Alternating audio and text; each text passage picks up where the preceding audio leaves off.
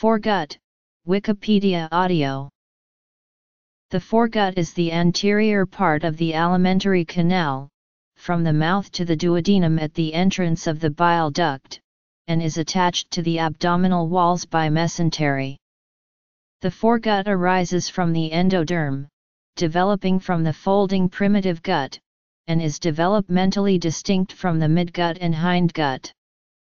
Although the term foregut is typically used in reference to the anterior section of the primitive gut, components of the adult gut can also be described with this designation. Pain in the epigastric region, just below the intersection of the ribs, typically refers to structures in the adult foregut. The enteric nervous system is one of the major divisions of the nervous system derived from neural crest cells. In mammals, it is composed of large number of interconnected ganglia that are arranged into two concentric rings embedded throughout the gut wall, beginning in the esophagus and ending in the anus. The main function of the ends is to control the secretory activity of the gastrointestinal glands and peristalsis of the gastrointestinal wall.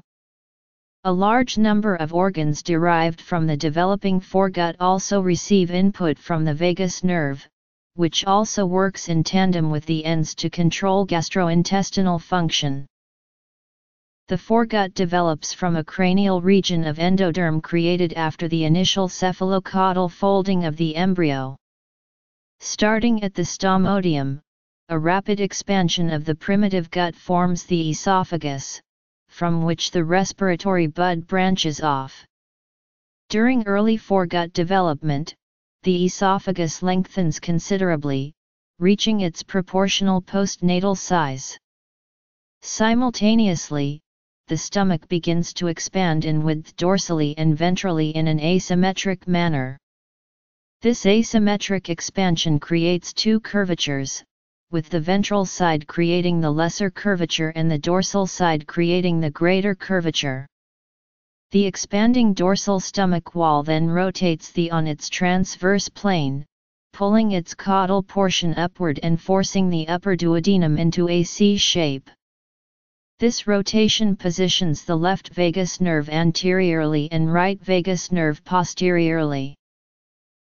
Adult foregut. While the hindgut and midgut are only attached dorsally to the body wall by a fold of peritoneum, the foregut also has a ventral attachment. Its two attachments are commonly referred to as the dorsal mesogastrium and the ventral mesogastrium. As the stomach rotates during early development, the dorsal and ventral mesentery rotate with it. This rotation produces a space anterior to the expanding stomach called the greater sac, and a space posterior to the stomach called the lesser sac. After this rotation, the dorsal mesentery thins and forms the greater omentum, which is attached to the greater curvature of the stomach.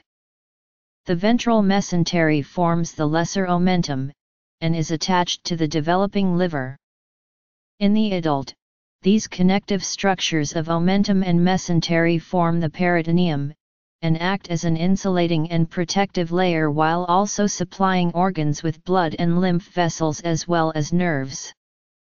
Arterial supply to all these structures is from the celiac trunk, and venous drainage is by the portal venous system. Lymph from these organs is drained to the prevertebral celiac nodes at the origin of the celiac artery from the aorta. In vertebrates, functional differentiation continues even after birth, with the transformation into the adult phenotype occurring through epithelial mesenchymal transition. Patterning events that determine tissue differentiation in vertebrates rely on several Hox genes, the morphogen sonic hedgehog, and transcription factors such as SOX2 and SOX9. Recent research has suggested that most foregut malformations are due to defects in these signaling pathways, with sonic hedgehog gene knockout mice showing phenotypes similar to those seen in patients with esophageal atresia/stenosis, tracheoesophageal fistula, and respiratory tract anomalies. components.